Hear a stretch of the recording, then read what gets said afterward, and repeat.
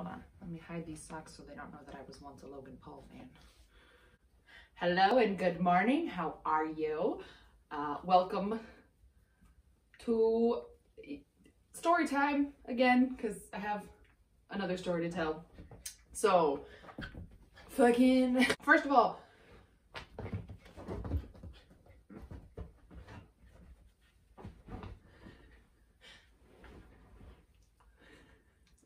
this is Odin.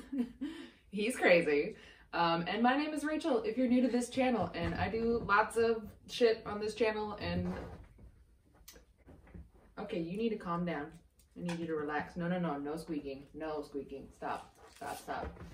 Okay, so obviously the title of this video, you want, stop. No, this is not time. You sit. You're so fucking cute. Oh my god. By the title of this video, you're like, bitch, get to the fucking story already. So here we fucking go. I work in an apartment complex, and on the weekends, I'm there by my fucking self, and sometimes it gets a little bit creepy because people come in and are creepy. No, you're not crying. No. You be quiet. You be quiet. You be quiet, motherfucker. No. You can stay right here, okay? Not be crazy. So yesterday I was at work, right? And this couple comes in, and if you aren't familiar with me, I'm very sensitive to like vibes and energies that people are like giving off, and I can usually smell bullshit from a mile away, and like I just kind of can know what your intentions are and just kind of feel the energy that's in the room. So the second that they walked in, I was like, oh, I don't like this vibe. This is a fucking strange kind of I don't know what this is, but it's not something that I like. Be careful, bitch. It's a man and a woman, and the woman has like, her eye is like bloodshot on the right side, and they both seem very kind of like nervous, and they need to be in a downstairs 3-bedroom by the end of January. And like today is the 13th, and so yesterday was the fucking 12th. Obviously, because that's how days work. And they claim that their landlord gave them a notice on their door just the day before that they have to be out by the end of the month because they want to do renovations. And so that was kind of a little bit, you know, peculiar, because typically like there are laws and landlords have to give you at least 20 days here or 60 days or something. So I don't know, it was just a little sketchy, and they just seemed really nervous. I was like, okay, well, we don't have any 3 bedrooms, but we do have some 2 bedrooms available this month. If you, you know, are interested and want to take a look, maybe you can be in a 2-bedroom for 6 months and then transfer to a larger apartment when something opens up. And they were like, okay, yeah, let's go see it. Let's go see it. I was like, okay, I need your IDs, please, because we require valid government issued IDs to tour, and I keep them in my desk. We lock the doors of the office for safety fucking reasons, all right? So if I were to go out on a tour and get murdered, their IDs are locked up in my fucking office, and we know who the fuck they are.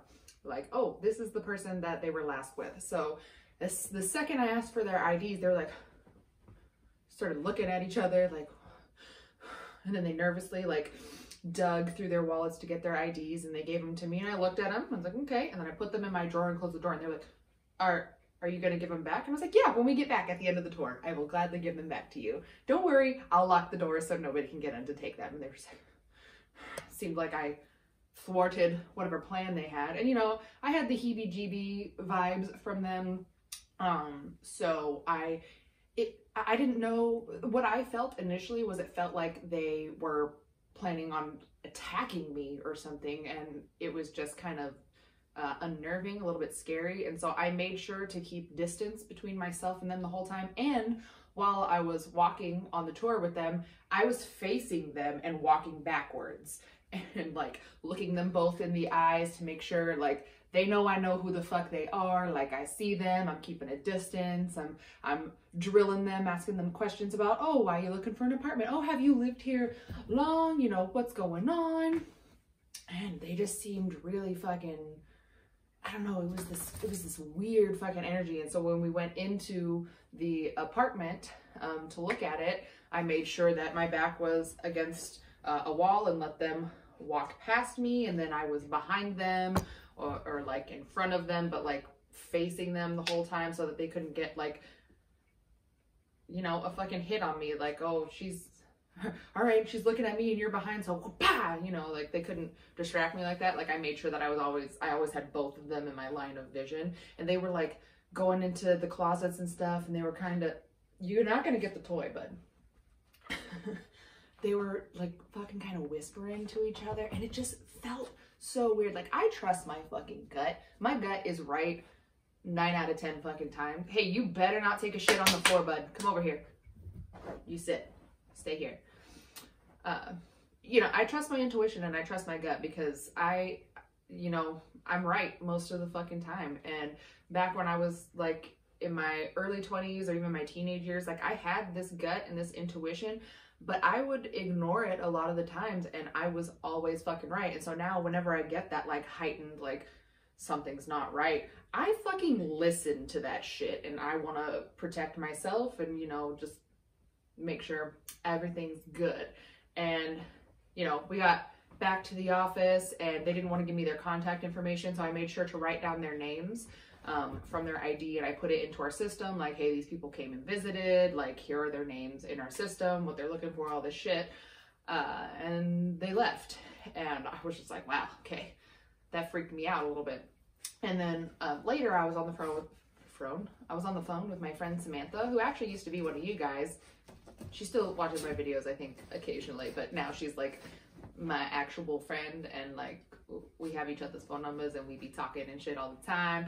And she's the one who like opened my third eye. Well, it's not all the way open, but you know, got me into actually going and delving into tarot and all this stuff, and you know, sparked my passion because I was always interested in the stuff before, but like I never would take the time to actually go in and like learn shit. And like she's kind of helped guide me because she's already further along her spiritual awakening. It's a whole thing, all right. I know I kind of sound crazy, but you know, I don't care. Life is short, whatever. So I got on the phone with her because we wanted to do some readings for her and just, you know, practice my psychicness, you know, just wanted to practice it and get better at it. And so we were doing readings for her, which by the way, were fucking awesome. The way that this shit goes down is so fucking crazy to me, because like before I like connect and channel the energies or whatever, like my brain does not, like I'm just thinking about my own life and other shit, and then all of a sudden I do the meditation and the clearing and stuff, and then I'm like, all right, I'm gonna connect to this motherfucker's energy. Y'all help me, y'all give me the information so I can relay to her, okay, to them. Just let me fucking do this shit. And then all of a sudden words just pop into my fucking head, and I'm like, oh, this is what I'm supposed to say, and this is what I'm feeling. And it's just, I don't know, man, it's fucking crazy. All right, it's just fucking crazy. And so after I did the reading for her, I did several readings for her, and then we were just like talking, and I was like, oh yeah, this crazy thing happened at work. Like these people were just like odd, man. Like I thought that they were gonna try to like kill me or something. Like it was not a good feeling. And she was like, wait, don't tell me anything else. Like I wanna see if I can like feel the vibes or whatever. And she's like, I don't think they wanted to harm you. I think they were trying to like rob you. Like maybe they were casing the place, or maybe they had intended to come and rob you.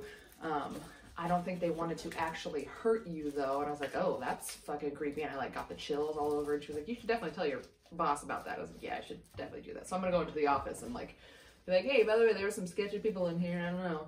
And I was like, well, you know, why would they want to rob us? Because like we don't have cash on the premises. We have checks that people paid their rent with that have already been like scanned and like processed and stuff, and they're in a safe. And so you need me to get into the fucking safe. I don't know, but like that, I mean, I guess if you're trying to steal account numbers, that would make sense. And then it clicked, and we're like, oh, maybe they're like identity thieves, and they want to, you know, they're casing the place, because this is kind of a secluded area. Like we're surrounded by a bunch of fucking trees. Not a whole lot of people really see the entrance to our apartment complex, and it's very quiet. Like we do not get a whole lot of traffic through here.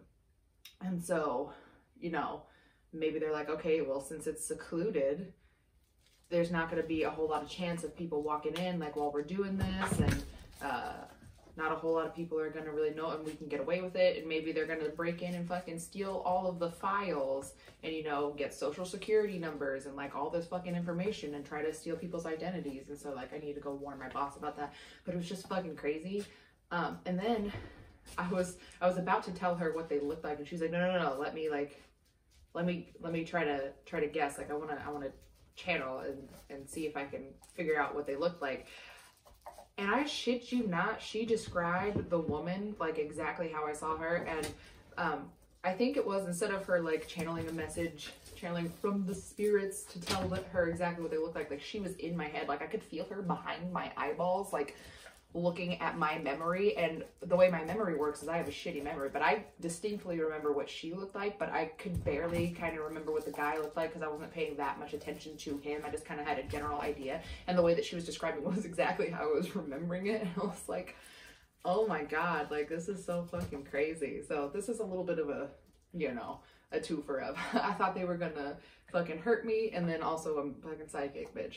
So yeah, hopefully this was entertaining to you. I know it's kind of a short fucking video, but like, man, what a crazy, like icky feeling. If you have those feelings, like you just feel something is not fucking right, listen, dude, like listen to your fucking intuition, okay? Whether or not you believe in energies and shit, like trust your gut, okay? Because your gut's gonna try to fucking protect you, all right? There's a lot of sketchy people out in the world. So yeah, I don't know if they were like casing the place and they're gonna try to come back and rob me and it's gonna end up getting me killed. I don't fucking know, but I'm gonna tell my boss about it so that, you know, if we get robbed, we prepared.